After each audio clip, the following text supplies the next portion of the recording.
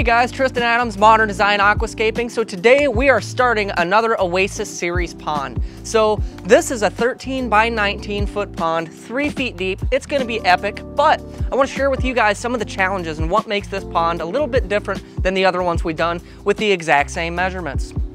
That being said, the whole slope of this yard, it's this way.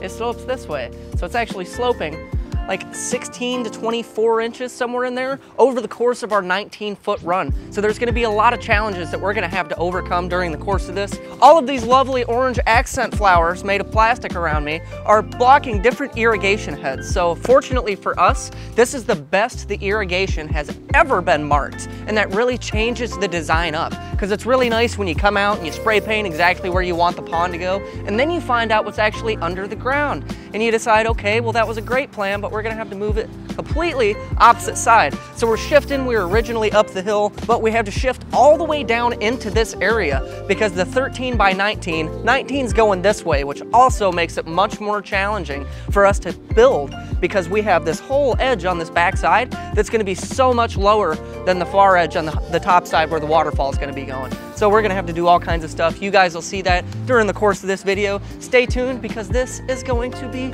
another epic pond going on.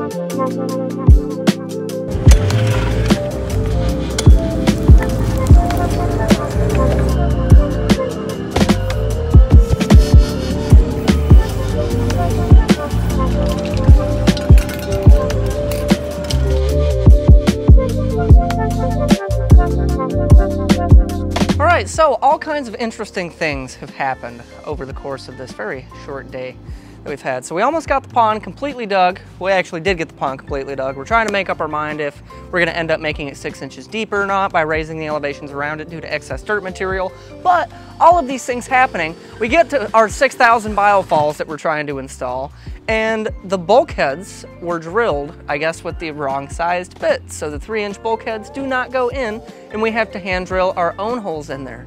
Plus side of that, there's no power here. We didn't hit it, or you guys would have saw already. We did not hit power, but no one in this neighborhood has power right now, so we can't use our regular drill that we got. Yeah, never a dull moment. That's what life is, solving problems.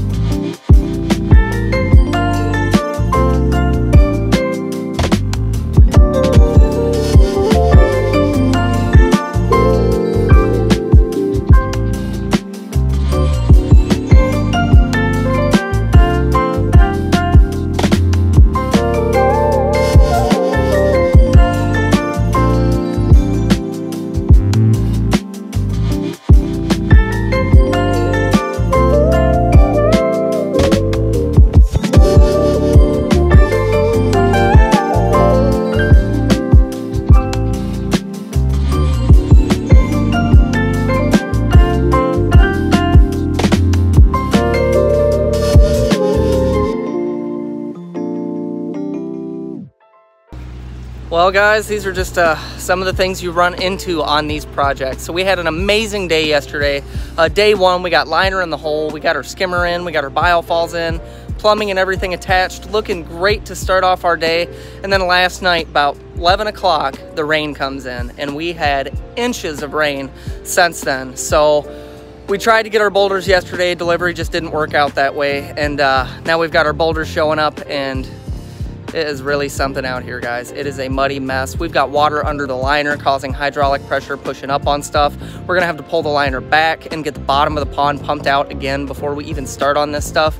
The machine can't make it back here because it's too muddy, so we're having to unload all of our boulders at the end of the driveway, and we're gonna have to bring them back one at a time with the smaller machine. It has just been one thing after another this morning, and that's what business is solving problems. So we're gonna overcome these challenges, and you guys stay tuned to see how that happens. All right, so finally, we've got no rain, really loud machines in the background, and we are ready for boulders. So we got these things here yesterday, we got unloaded through the rain, super cold, all kinds of stuff going on. But today we had our pump in behind the liner so we could actually pump out all the water that was going underneath the liner, creating that hydraulic pressure we talked about.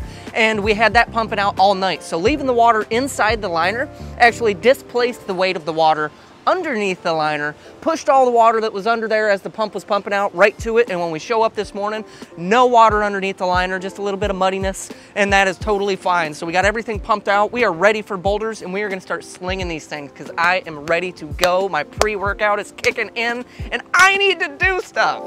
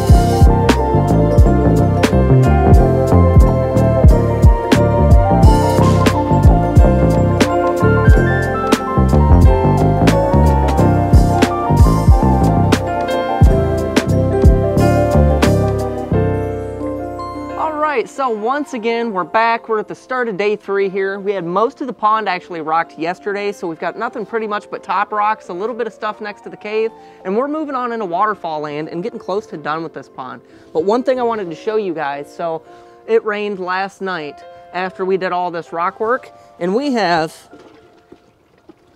a lot of water underneath of our liner. It's very cozy. It's like a little water bed in here. And with the hundreds of gallons we have under here, this liner with nothing inside acts pretty much like a boat. So you think about how much a boat can carry. It's a lot. So you actually do carry the risks when you don't have the pond full of water of potential shifting and boulders, things moving around from just the hydraulic pressure under here. So what we've got the hose in here filling right now. We're gonna bring this water level up to actually push the water to a spot. We're gonna take out a couple buckets of gravel behind one of these boulders, pull back the liner, drop our clean out pump in there, get the water pumping out, and having the water inside the pond actually pushes that stuff to the path of least resistance, which is going to be the spot where we're going to have that pump slid down in behind the liner. So we're going to be able to get probably 95% of this water out of here so that we can actually do our gravel work, our lights, and get this stuff buttoned up by the end of the day. But it is looking great. We've got tons of mud out here, tons of rain, so yeah, that being said, let's get to pumping some of this water out.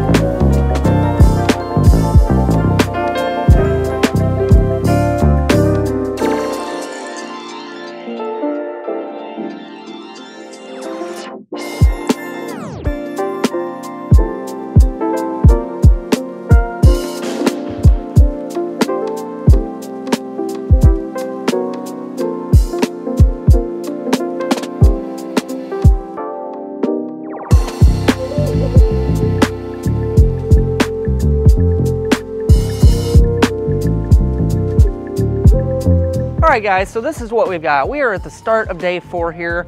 So So it looks like most of our stuff's done, but we have a ton of detail to do. We've got this whole side, we got a couple top rocks we got to set and build up on this area. We've got to finish up around the skimmer box. We've got multiple tons of accent boulders that need to be installed on the sides. We've got another waterfall to build. We've got the backfilling to do. We got to attach the biofalls. We got to get this thing clean. We got to plant aquatic plants. We got to haul everything off. And we've got one day to do it.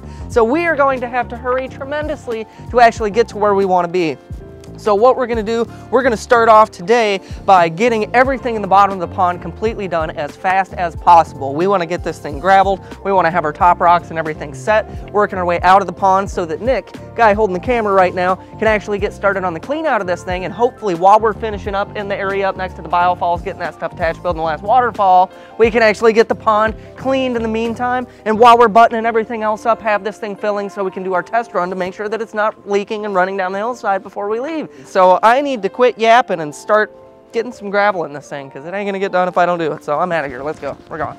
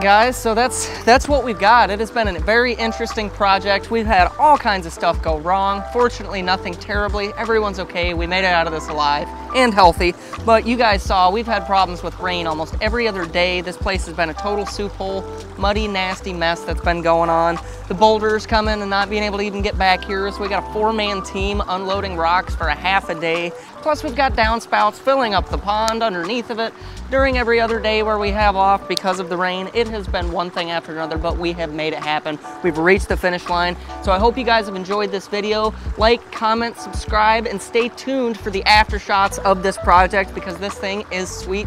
We will catch you next time. Tristan Adams, Modern Design, out.